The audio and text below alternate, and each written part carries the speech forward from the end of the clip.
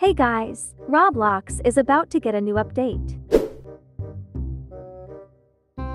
It has been revealed that Roblox will allow online dating, alcohol, and gambling in 18+ games.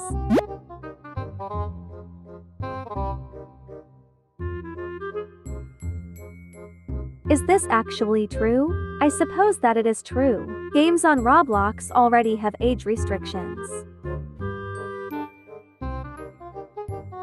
So this update will be designed for users aged 18 and up. But I'm concerned about dating games, because I believe that some kids will find a way to access these games, and someone might take advantage of them. What are your thoughts on this new upcoming update?